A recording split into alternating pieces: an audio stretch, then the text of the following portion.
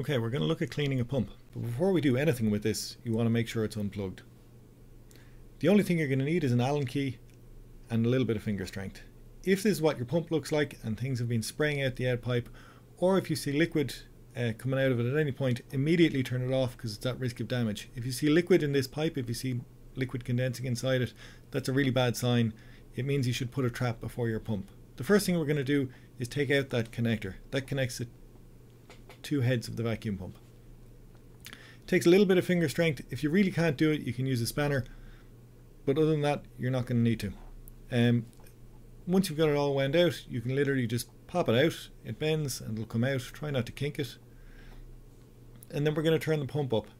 Often there'll be liquid inside there. If that liquid is a volatile solvent, you want to do this in somewhere well ventilated or with a bit of solvent. And you can see I've got to mop up some things off the bench there that have come out of the inside of the pump, which is a sign that things have been condensing inside. So just make sure, rotate it around with a bit of tissue, and you can take out all of the liquid so no more spills onto the bench. Again, usually a volatile solvent, so you want to do this in well ventilated place, maybe in a fume hood. Anyway, take your Allen key, and what you want to do is start loosening the bolts, but you want to start with opposite bolts. So start on each of the four corners and do the opposite ones first, and loosen them by maybe half a turn at first, and then you can start loosening them more. If you loosen one entirely at the beginning, what will happen is it'll open, it'll wedge on the far side, and you won't be able to get them out. Once you have them one or two turns open, you can just take each screw out.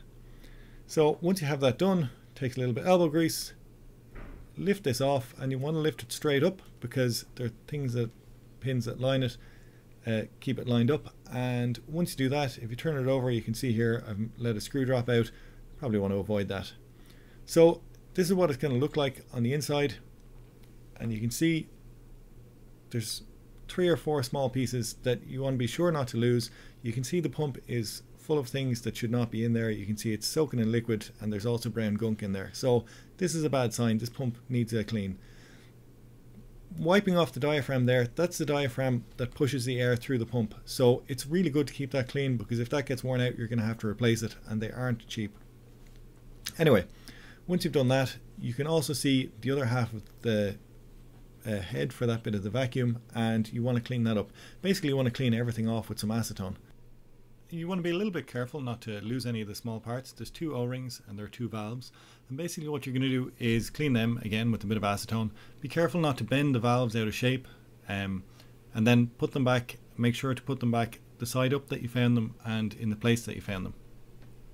The way that they're actually turned inside the circle isn't so important, but it's good to have the right side up so you get consistent wear and they don't start to bend, and it's good to have them in the same ones because, again, for the same reasons. The material that these are made of varies from pump to pump, so sometimes you'll find them of rubber, but the newer ones you have this harder plastic, which obviously is more hard wearing.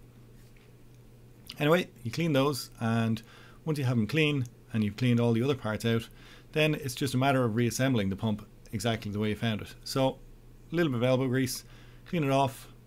If you have some cotton buds or something like that, it's almost more useful for clearing out the various different holes. Again, shove some acetone through the different parts and you're good to go. So once you have it clean, reassemble it. And we're going to do that by taking the vacuum head and putting it back onto the diaphragm, and make sure everything's lined up, and have another look and just check everything's clean. If it's not, this is kind of your last chance to clean it before you put it back together. I'm going to put the O-rings back into place first, and then the O-rings are going to guide where the valves go. So you can see I'm just giving it one more thorough clean, making sure that there's no bits of dirt, because any bits of dirt can form just a gap between the seal and the plastic and let air flow through and reduce the overall vacuum potential of your pump, or overall vacuum that you can achieve. So in goes the valve, and the O-ring just guides it into place, and then in with the other valve and the other O-ring. So often it's easier to put the O-ring in first and then drop the valve in on top. As you can see, a little bit fiddly, but not too tricky. And just make sure again that you have the side facing up that was facing up when you disassemble it, and it doesn't really matter what direction it's facing. So you can see I'm assembling it here if you want another look at how it's done, and you can see that there's a guide pin. So there's a recess in that pump head and there's a guide pin on the outer casing, and you have to line those up before you put it together. So you can assemble it either on the side of the pump, or you can pre-assemble it, put it on. It doesn't really matter which way you do it, but here you see I've got it put on, and I just turn it a little bit and make sure that the arrow pointing up is pointing towards the top of the pump when you put that on. And if that is the case, the guide pin will fit in and it will all fit together neatly.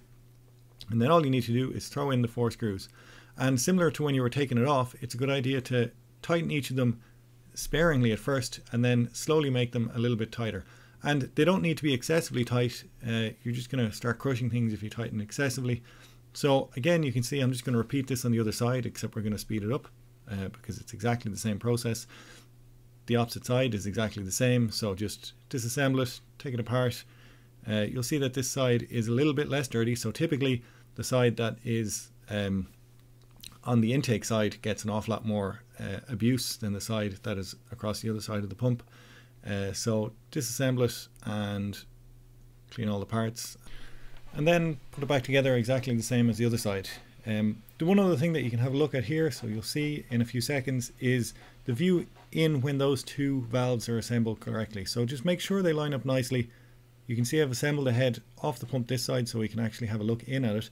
And when you look in, you can see that the valve completely covers the single circle, and the other valve is lined up. It doesn't completely cover those 2 small holes. And if you look at that in operation, if you have a look at it, you can see why that's the case. Okay, so just finish assembling it, tighten it. You can see I go to opposite corners repeatedly, getting there closer and closer, and then just put back in the connecting pipe that connects the 2 sides.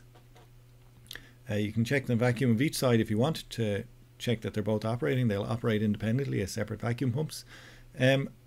Check the total vacuum. You can use a barometer for that just to make sure, and then just clean the pump off. Alright, hope that helps. If you have any questions, post them below. That's all for now. Bye.